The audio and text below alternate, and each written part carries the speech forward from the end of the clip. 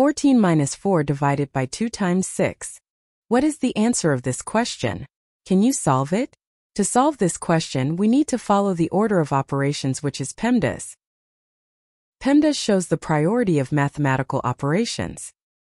In this rule, P stands for parentheses, E stands for exponent, M stands for multiplication, D stands for division, A stands for addition, and S stands for subtraction. Multiplication and division have the same level of priority. Also, addition and subtraction have the same level of priority. When we have both in an expression, we start from the left and simplify the question. In this question, we have subtraction, division, and multiplication.